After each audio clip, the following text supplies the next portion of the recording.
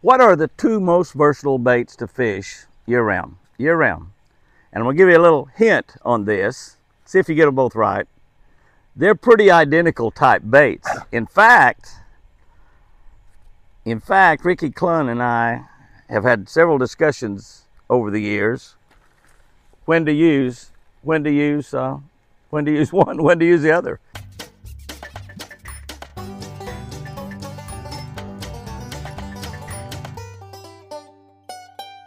Good morning, guys and girls. June 26, reading from a Catch a Better Life book on the Catch a Better Life channel. If you're not subscribed to this channel, please hit that subscribe button. I know a lot of you look at this every day, but you're not really subscribed to the channel. I've had several of you tell me that. Subscribe to this channel. If you'll hit that little bell in there, it'll give you a little deal when we post these. We post these every day at 5 o'clock Central Time, and you will not miss a single one. 365 days of the year. We post one every day. We have it posted at 5 o'clock in the morning Central Time here in Oklahoma, 5 o'clock in the morning. Not daylight yet at 6 o'clock or 5 o'clock, but that's when we post them up there. So you have a scripture from the Word of God, a devotional that I wrote built around fishing, and a fishing tip for every single day. So it's pretty doggone good. It'll change your life. It's called Catch a Better Life. Your life will get better. That's exactly what it's all designed for. June 26, we're looking in the book of Joel 2:28. It shall come to pass afterward that I will pour my spirit on all flesh. That's God talking right there when he says, I will pour my spirit, God's spirit, on all flesh.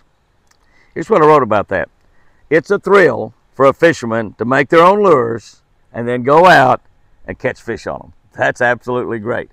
I can remember back when I first started making red man spinnerbaits. Oh my gosh, such a thrill to make a bait, hand make that bait from some wire and rubber and stainless steel and go out and catch fish on it. What a thrill.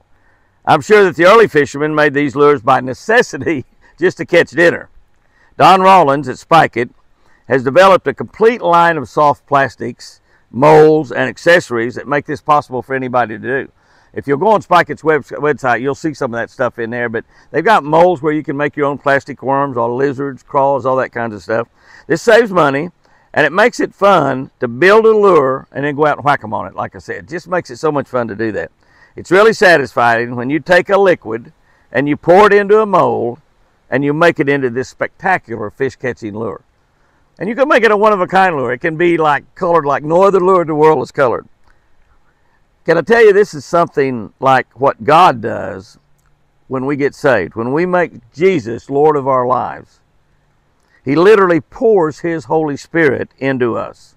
Pours his Holy Spirit into it. The moment we get saved, the moment we ask Jesus to come into our life and save us, God gives us his Holy Spirit. And that Holy Spirit is there to comfort us. He's there to lead us into better decision making. And God's Holy Spirit is always available to us. He's available all the time, 24 hours a day. But it's only available if we listen to it. God's Holy Spirit will be speaking to us. We're just about every decision that we have to make, but we've got to be listening. We've got to be listening for that Holy Spirit. And we've got to be recognizing that Spirit when it's talking to us. And sometimes that Spirit's going to be leading us in a direction that we don't really necessarily want to go. We want to go a different way. That's our spirit wanting to do that. But if we listen to God's Spirit, we'll make better decisions. We'll do things better in our lives. You got to listen to him. You got to rely on God's Holy Spirit every day. I don't know about you, but I rely on God's Holy Spirit day by day by day. Here's our tip for today. 2 lures that are the most versatile lures you can use year-round. A spinnerbait is one of them. Of course, you know what the other one is. It's kind of about like a spinnerbait, a bladed jig. A bladed jig are 2 most versatile baits year-round. You know, I fish a spinnerbait a lot right up on top of the water. I fish it like right before it goes out of sight. I fish it down on the bottom. I fish it halfway between the top and the bottom. A bladed jig, something like a scrounger. Lucky Strike makes a scrounger. That's a blade. Basically, it's got a little deal on the head. It works just like a bladed jig, and then a chatterbait type bait. That's what we're talking about in a bladed jig.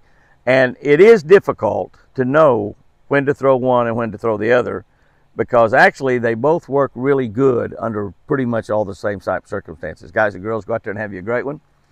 And remember, I sure do love you.